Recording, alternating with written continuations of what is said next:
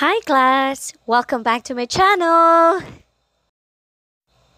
In order to get updates with the latest lecture videos and laboratory kindly click the subscribe button so that you will be notified. So now we are down to the fifth tissue processing step, that is embedding. But before that, let's have a brief recap once again as what we have been doing for the past lectures. We have been reviewing per step, okay? Fixation, it has two main goals, that is to fix or preserve fresh tissue for examination, and it hardens and protects the tissue from the trauma of further handling so that it is easier to cut during gross examination. Fixation also class allows the tissue to be properly oriented in the cassette in preparation for paraffin embedding and microtomy. Next is grossing.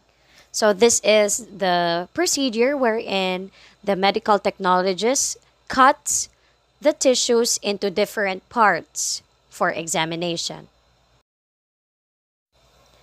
So decalcification is done when the specimen is a bone, a teeth, or other calcified tissues. So this is to help remove some amount of calcium to avoid gritting sensation during cutting so that mawala tong mga gahi-gahi and makadagsaba during the microtomy. And this will also help avoid the interference with the accurate evaluation and examination of histologic samples. So another striking information regarding dehydration, aside from this one is necessary to remove the fixative and water from the tissue and replace them with any type of alcohol in preparation for impregnation. The general rule when it comes to dehydration class, you write this down, is the amount of alcohol in each stage should not be less than 10 times the volume of the tissue in order to ensure complete penetration of the tissue by the dehydrating solution. Whatever dehydrating solution is used, it must not be less than 10 times the volume of the tissue. Clearing is also a tissue processing step whereby the dehydrating agent is removed from the tissue and replaced with a substance that can dissolve the wax and gives it a translucent appearance. Meaning, this is the reason why light can pass through the slide and also to the tissue specimen which is already on the slide, and you can see it and view it under the microscope with all its cellular details and current microscopic appearance. After clearing class is infiltration or impregnation. This is the process where the clearing agent is completely removed from the tissue and replaced by, what are those again? Paraffin wax, celluloidin, and or gelatin impregnating medium. So this media will completely fill all the tissue cavities, thereby giving your tissue a firm consistency and allow easier handling and cutting of suitably thin sections without any further damage or distortion to the tissue and its cellular components within. After impregnation, the tissue is placed into a mold containing the embedding medium, and this medium is allowed to solidify.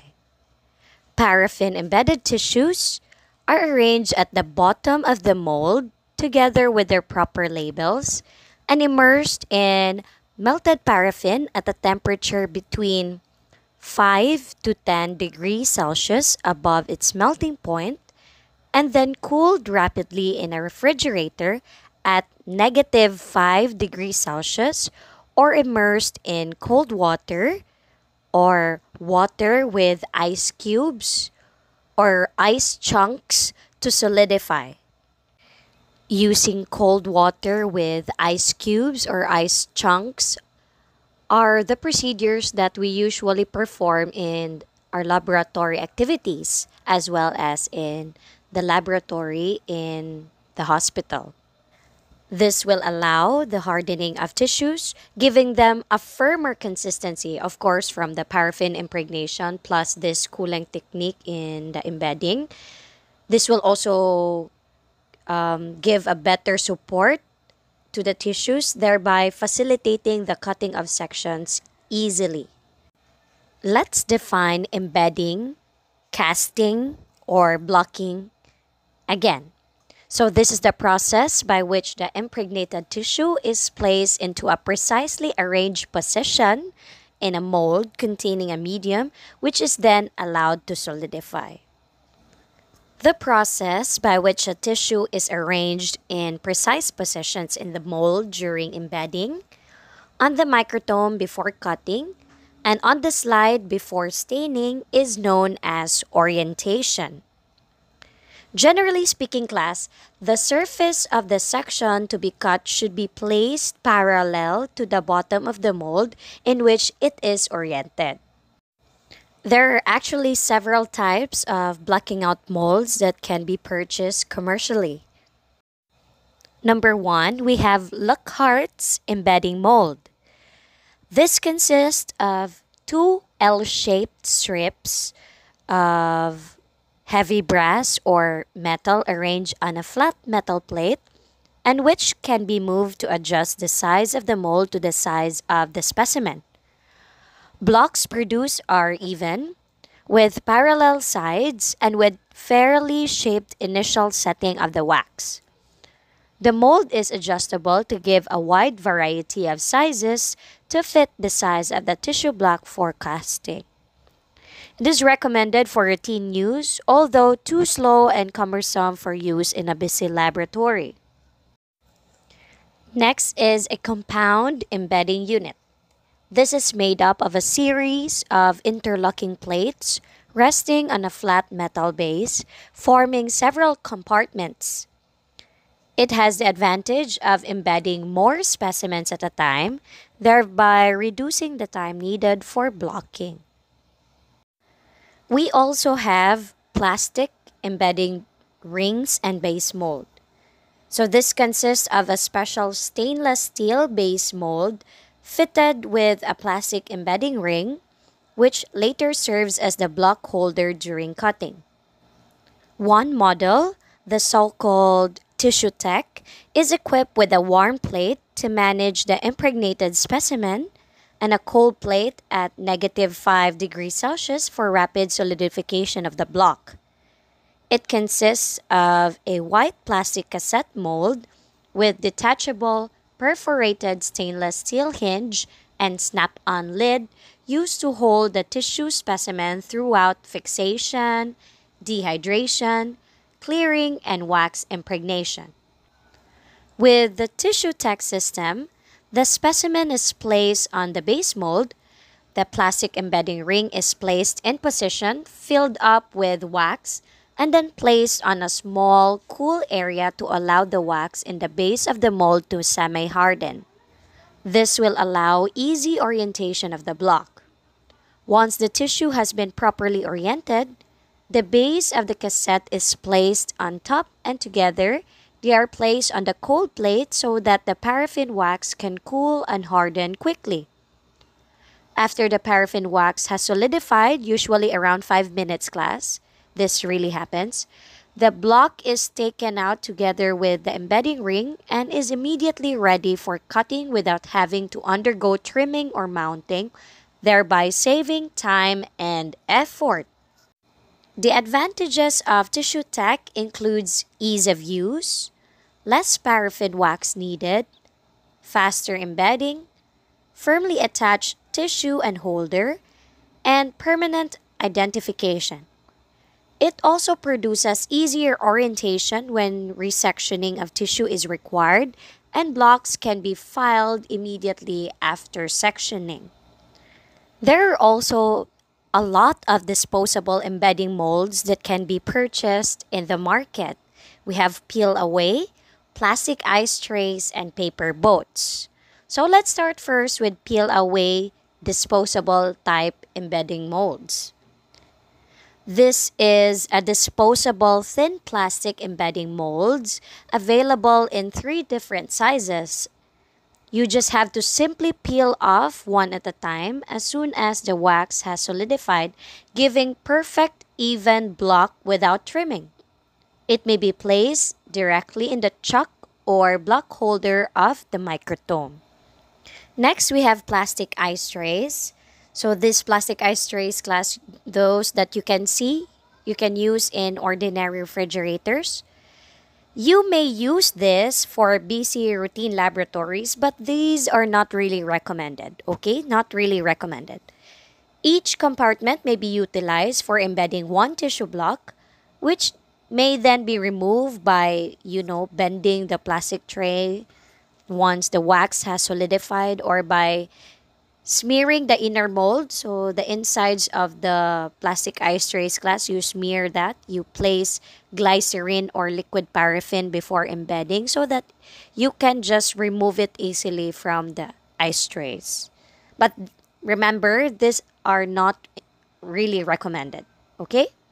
Lastly, under disposable embedding molds, we have paper boats. So these is supposedly be taught to you in your laboratory activity, but it's online and you just have to learn it by yourself at home, so you can just make your own paper boat at home.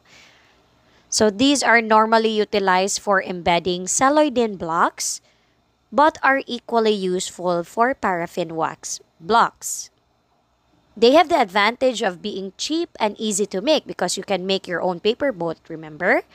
So just make your own paper boat, and then later on it will become a small box. It looks like a disposable peel away type of embedding mold. So the finished product after making the paper boat is what a peel away paper boat look like. So it's like that. They provide easy and accurate identification of specimen, thereby avoiding confusion and interchange of tissue blocks. Rapid embedding of small or large volume of individual specimen is possible since paper molds can be made to suit any size of the tissue. But the problem with using paper molds class is that it is time consuming because you have to make it by yourself. If ever you don't have already any available paper molds, then you have to make it on the spot.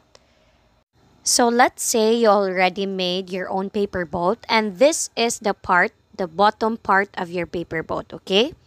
And inside this paper boat, you only have a very tiny tissue specimen. To mark the position of small tissues in the paraffin block, a mark such as an X is drawn with soft lead pencil on the inner surface of the bottom of the boat. This will attach and be visible in the wax block when solidified and removed from the paper boat. Embedding molds should bear the case number and other identification data of the tissue block within. Once tissues have been embedded, they may be stored in a cool place indefinitely until they are cut. There are also other embedding methods previously used. One is celloidine or the nitrocellulose method, which is used to be recommended for embedding hard tissues such as bones and teeth, and for large sections of whole organs like the eye, since the delicate layers of the eyeball are difficult to keep intact when other media are used. Tissues were embedded in shallow tins of enamel pans, which are covered by sheets of weighted glass.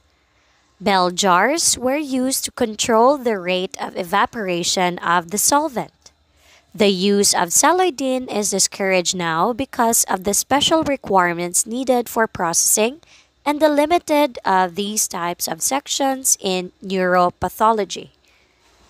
The double embedding method, which is already obsolete but is previously used, is the process in which tissues are first infiltrated with celloidine and subsequently embedded in a paraffin wax. This is used to facilitate cutting of large blocks of dense, firm tissues like the brain. They're also recommended for making small sections of celloidine blocks. The availability of paraffin waxes containing different types of resins has made this technique old and unacceptable. The introduction of plastic resin embedding media has provided superior results for light microscopic studies, particularly in hard tissues such as undecalcified bone, and for high resolution light microscopy of tissue sections thinner than the usual 4 to 6 micra, such as renal biopsies and bone marrow biopsies. Plastics are classified into epoxy, polyester, or acrylic based on their chemical composition.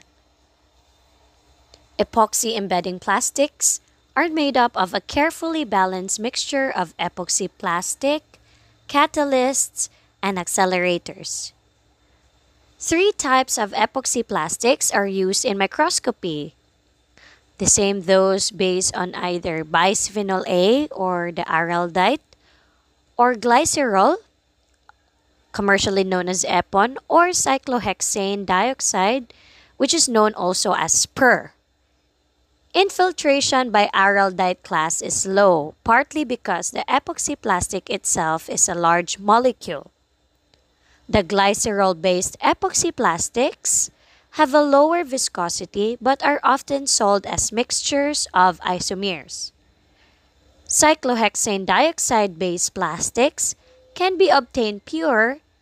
They also have very low viscosity and can infiltrate the fastest. However, epoxy plastics class have several disadvantages. Number one, they are hydrophobic and subsequent oxidation by peroxide to correct this may produce tissue damage. Epoxide groups may reduce antigenicity of embedded tissue and may compromise the result of immunohistochemical staining. More importantly, epoxy resins may cause sensitization if absorbed by skin or inhalation. The components of many epoxy plastics are toxic, and one of its components, vinyl cyclohexane dioxide, or known as the VCD, is carcinogenic. For protection, gloves should always be worn when handling these plastics, and adequate facilities, including an operational fume hood, must be provided to remove the toxic vapors and properly dispose of toxic wastes. Polyester plastics were originally introduced for electron microscopy in the mid-1950s, but these have been superseded by more superior epoxides and are now seldom used. Next is that we also have acrylic plastics, which are made of esters of acrylic or methacrylic acid and are used extensively for light microscopy.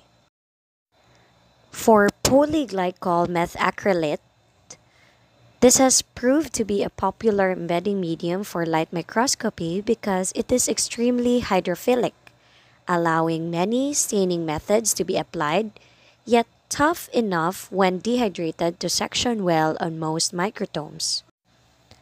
Acrylic plastics based on methyl methacrylate are also widely used because of its hardness as the ideal embedding medium for undecalcified bone and other hard tissues. Benzoyl peroxide is added to the plastic as a catalyst that decomposes to form phenyl radicals, acting as an active site for the polymerization of acrylic. You might want to ask me, what is a catalyst and how does a catalyst work? A catalyst is an agent or a substance that can speed up a chemical reaction. So with the case of benzoyl peroxide, this is an active ingredient added to the plastic so that the plastic can decompose faster to form phenyl radicals, which acts as the active site for the polymerization of acrylic. So that's what it's meant.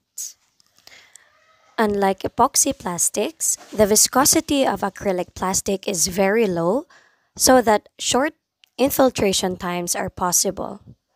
Although the size and nature of tissue, along with processing and embedding temperature, will affect the times required for infiltration and embedding. Radicals can be produced spontaneously by heat or light, so that acrylic plastics and their monomers should be stored in dark bottles in a cool place to prevent premature polymerization. In general, it is preferable to use acrylic plastic sections when high resolution light microscopy is required because of their ease of handling and the quality of staining achieved. However, all acrylic hydrophilic media, including glycol methacrylate, are insoluble so that all staining occurs with the plastic inside too. Because of this, the embedding medium itself may become stained, or the matrix may act as a physical barrier to particular molecules, causing problems during immunohistochemical staining. The alternative use of hydrophobic methyl methacrylate permits the plastic to be dissolved, and for certain techniques, this may be a very useful property. So, this one class, I'll be showing you two different processing and embedding schedules for glycol methacrylate and also methyl methacrylate. For acrylic plastic processing and embedding schedule for glycol methacrylate, you're actually going to use two different solutions. For solution A, you'll be using 2 hydroxyethyl glycol methacrylate, that's 100 ml, and 2 butoxyethanol, 10 ml, and a dried benzoyl peroxide, that's around 0.75 grams. Remember the purpose of benzoyl peroxide? This serves as the catalyst so that the plastic can decompose fast to form phenyl radicals. Remember that? Very good. The second solution, which is marked as solution B, that consists of polyethylene glycol 400 and NN dimethyl The fixatives used may be formalin, like formol saline, neutral buffered formalin, or buffered paraformaldehyde. If necessary, class, rinse tissue in an appropriate buffer for 15 minutes. Dehydrate the tissues through 70%, 90%, and also absolute ethanol. Infiltrate in 2 changes of solution A, each for 1 hour. And later on, you have to embed your tissue specimen in the following mixture. For solution A, that's 42 parts, and solution B, that's only 1 part.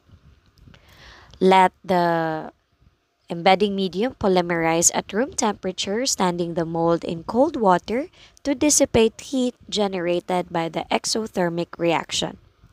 Polymerization should be complete within 2 hours. For the specimen, it should only be processed under an operational fume hood. Processing is best achieved if the specimen is agitated continuously on a roller mixer, and only small aliquots of benzoyl peroxide should be dried carefully away from the direct heat and sunlight, as it is potentially explosive.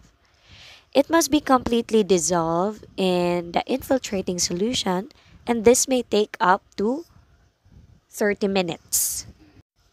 The acrylic plastic mixes are best prepared only in the quantity required, preferably using a large glass vial. It is advisable to measure the quantities volume by weight. Any waste solutions containing plastic components must be handled and discarded in accordance with local and legal requirements.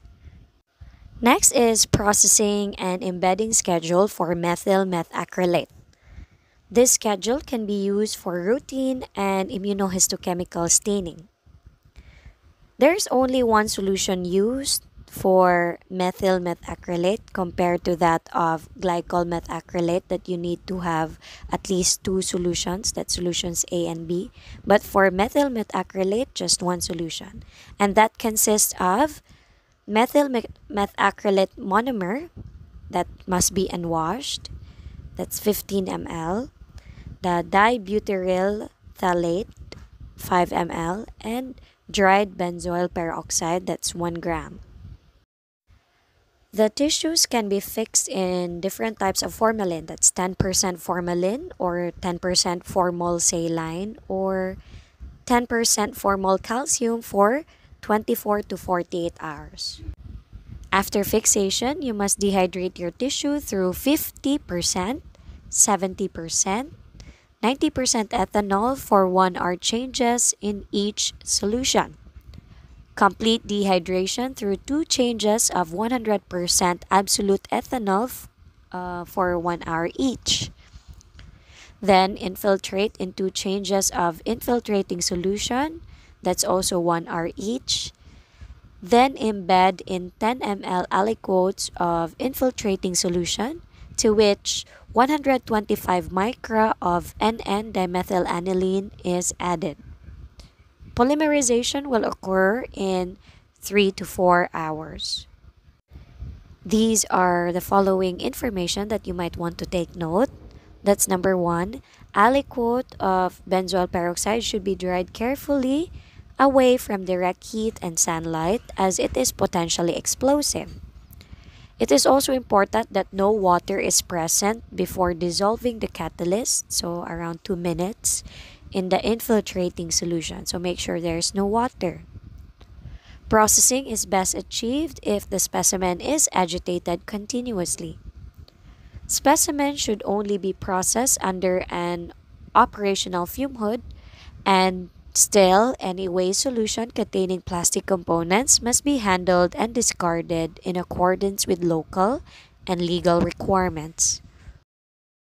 To be honest, class, I have never tried doing this in the laboratory nor prepared it here in school, so I can't really picture it out on how this procedure is really done. But I think there are already commercial products of glycol methacrylate and methyl methacrylate that can be purchased in the market.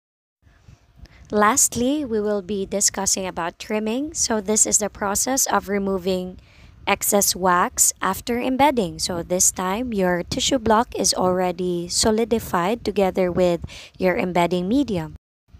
From this video class, the embedding media is a paraffin wax, and you have to cut each side, the front, the back, each sides, a minimum of 2 millimeters using knife or blade, or using already the microtome. But it's best that you do it beforehand, before placing it in the microtome block holder. Trimming is a technique wherein you make sure that each sides have an even surface to facilitate easier cutting during microtomy. That is it for embedding and trimming. Thank you so much for listening, and have a great day.